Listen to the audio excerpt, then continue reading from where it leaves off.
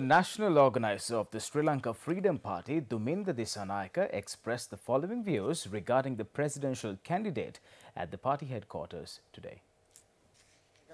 As a party, our stance is that the chairman of the SLFP will be the candidate. But if we are to create an alliance or if the alliance is to broaden, we are ready to listen to the requirements of the alliance as well.